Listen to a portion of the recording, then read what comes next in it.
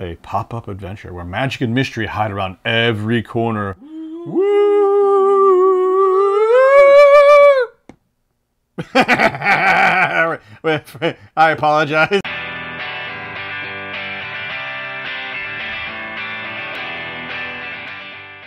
Hey guys, welcome to another Under the Lid, and this time we're taking a look at The Shivers by Pop Fiction Games. Now this is a game that surprised me a lot. I was at PAX U, and what we like to do at PAX U is try to find all these smaller guys. You know, we go off into the hinterlands and find some really unique games, which you could check out on our channel. We had interviews with a lot of small-time publishers. I hate to use the word small-time because it just feels bad, but smaller publishers that had really knockout content. And I don't know if it's getting easier to produce board games, or maybe there's a lot more labor of love people out there, but there was some amazing stuff on the floor. And one of these games is The Shiver. Now this guy, I saw him, he was going by, and the cool thing about this game is that it's a mystery kind of a storytelling game, but it has these pop-up rooms, like literally they pop up. And it was walking by the dude, and Misfit Tom, remember, we were walking by and he just kept popping it up, and like the whole room would form, so it's like one of those 3D books. And pop-up books. It was like a pop-up book, yeah. And it was super cool. I'm like, we have to talk to this guy. So we went and did an interview with him. Check it out. I'm sure there'll be a link up here with that interview. And it was an amazing storytelling game. And I'll go through as we do this unboxing here for Under the Lid. And it even says on the front, pop-up tabletop mystery adventure. Now, oh, look at this. We got a little RSVP. For frightening fun, you are invited to visit Shivers Moon to join our Adventurers Club. I love Adventurers Club. And there are a couple of expansions for it already, I've noticed. So I think it just came out, though. So, I mean, man, they jumped on that quick. So we have our instruction booklet. And there's actually a tutorial for this because you have to build this game. This is the quick start tutorial guide. It is 2 to 6, which I like. Amazing. Nice. I love this. Yo, you think? Oh my God. Yeah, I know. I saw, my wife loves spooky anything, and she... Even putting it together, she's going to adore that. Yeah, oh, without a doubt.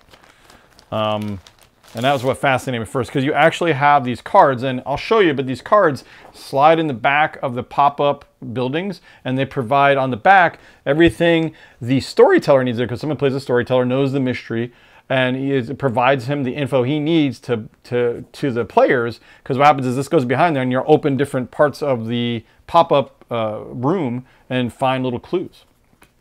And there's different little, like there's usually 3 parts, and it'll tell you, it'll go through the different things that you set up for your basic setup.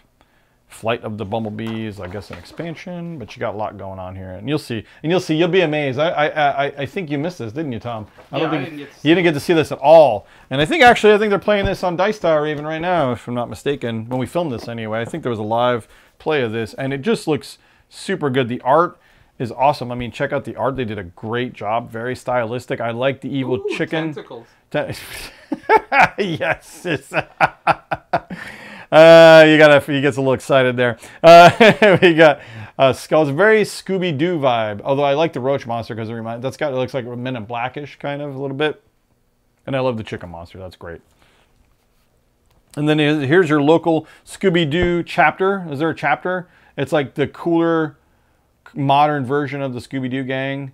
You have your daddy and your mommy, and you have your kids, and then you have like Velma and Daphne. I guess, I don't know. And then they have micro-sized characters, which I thought was kind of cool. I don't know why we have tiny characters, but I guess we're going to find out. Tiny, so tiny. Now, there's going to be a lot in here because there's just a lot in here. So, each one has an actual guidebook. So, you have episode guide for each storyteller. The Lost Kitten. The Lost Kitten. Oh, yeah, Amanda is going to freak when she sees this. Lost Kitten. Let me see. Evil Intent. Get it? Evil Intent. Sounds like my Cub Scout outing. Oh, wait. Oh. Even your dog, even Derpy didn't like that joke. Dad is missing. Well, that sounds very sad, actually. He just went to get cigarettes. He'll be back any day. He'll be back any day. Yeah. Thank you for that. Yes. That was good. Yeah, Tom got a good one in there. So we have our storyteller companion, our full instructions, and our lore book. So they don't skip on the lore. I'm going to guess it's a very like a family trees and everything. So they give a lot of depth. You're not just playing a game where they're just kind of just throwing it out there. They give you a whole background for each of the characters. Dude, check this out, man. Just in case you happen to be blind, like me. I'm actually not that blind, but... What is this sealed in? What is this? Oh, yeah, plastic. Yeah. It's hard plastic, okay. You have your little magnifying glass because some of the clues are going to be very small. You have your standees for your character boards. And then you have your... It works and it doesn't work because you're obviously going to be testing things and trying things. And so you probably roll dice to see if whatever you're doing works or doesn't work. Pretty self-explanatory. You got your marker. Come here, Tom. Let me draw a mustache on you here real quick. Boop, boop, boop. Can add that in later. And then we got our characters. We have Riley Shivers, Rashida Shivers, Frankie Shivers, Elijah Delgado. He must be adopted. Brighton Shivers, and Autumn Lark. That is a 13-year-old who hangs out with them. That's kind of weird, but okay. I guess maybe just hangs out with the family. Yeah. Friends of the family. So it's a family game. It's a family game. That is exactly right. Looks kind of, although the kid's got a tennis racket, man, he's going to whack somebody with that thing. Guaranteed. Guaranteed. Now here is the coup de grace, as they say. No, that's not how you're supposed to say it. That's how I'm saying it. That's what we're going with. So these are the rooms. Now the rooms actually go side by side. But let me see. I don't want to break this. Look at this. Okay, I'm going to do this over here. Ready? Ooh. Wow. Pretty cool, right? So yeah, it's, I'm hoping opening this right. I don't know if there's like a trick. Like I feel like I should be okay. All right. Don't break it. I'm trying not to break it. Really bad with opening things. Okay. It looks like it just opens up like that, bro. There you go. Yes. So see, pretty cool, right? Yeah. This is Peculiar Parlor, and it gives a room description on the back, and it'll tell you exactly where all the stuff is. And what happens is, like I said, you slide the cards in here. Maybe I got a card here and show you guys how this rolls. And put this back here. And then... Oh, wow. You didn't get to see what it did on the front. Yeah. It filled in the holes. That's what it does. That's what it does, yes. We saw it at PAX U. So, yeah, you can... And then what happens is there are other cards, because what happens is these connect to other areas. And I don't know, like, if there's a separate thing to hold them open. I guess maybe it just kind of stays open. And then you attach other rooms on. So, like, you open another room, and that'll open up too. So, and then what happens is you connect them side by side, like this. And then you have different rooms where your characters go to. That's the idea.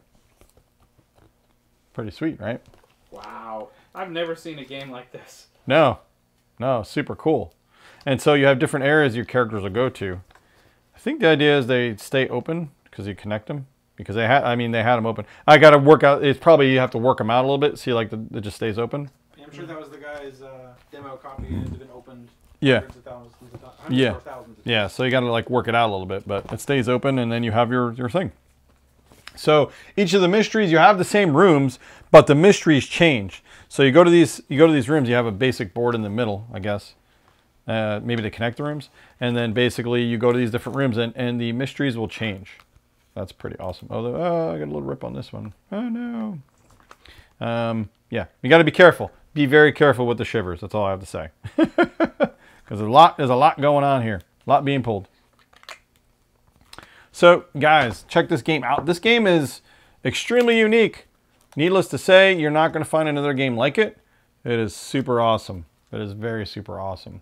So check it out. It's looks like a good storyteller game. You got a high player count, so everybody can participate.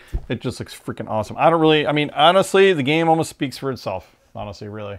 But yeah, check it out. These guys are awesome. Thanks again. They were nice enough to grace us with this base set here, but there's other expansions and everything you can get for it. Support these guys. These are newcomers, I believe. I think this is their only title. Pop Fiction Games. Check them out. We'll put some info below. But this is just amazing. Just nobody's thought of this concept yet, and it just looks awesome, guys. You guys excited? You guys excited to? Oh yeah. Go through Shivers Mansion? They actually really do look excited. So thanks, guys. Thanks for shivering along with me here. Don't forget, of course, as always, just check out our interviews. You're going to want to check out what he talks about because he explains it probably a little bit better than I do. And we'll do some, of course, reviews on this and stuff like that. Guys, I hope you had a great time. Of course, leave some comments below. And as always, shiver on.